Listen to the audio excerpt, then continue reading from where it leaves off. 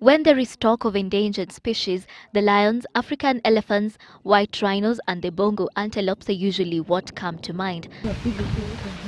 But conservationists are raising an alarm over yet another rather unrecognized species in peril. There are concerns that the Rothschild giraffe could be going the way of the dinosaur.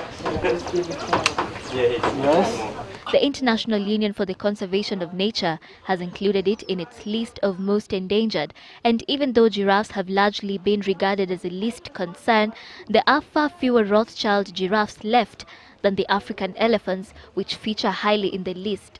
We have a total of 670 individuals in the wild. 430 of these are in Kenya. There are 9 recognized giraffe subspecies in the world, and this is the second most endangered after the West African giraffe.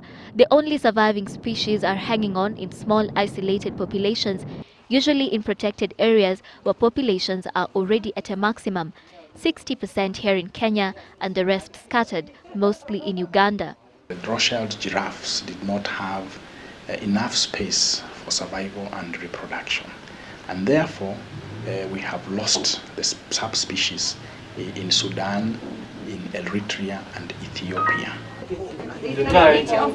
Kenya shoulders a great responsibility to conserve the remaining species since it has the majority, but even here the numbers are dwindling fast. The surviving species are scattered in 11 national parks across the country, others in designated protected areas such as the Giraffe Center.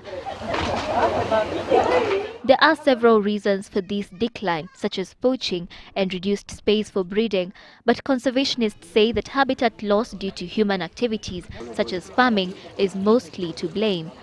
Now, what has happened over the years in the country is that the habitat that is very suitable for Rothschild giraffes happens to fall in areas that have very high potential for agriculture. And as you know, the Rift Valley, if you look at Nakuru, look at Eldoret, Kitale, those are high potential agricultural areas. Other than designating protected areas as conservation centers, conservation bodies and the Kenya Wildlife Service are now conducting ecological assessment of other areas that could be suitable breeding grounds, such as parks and game reserves.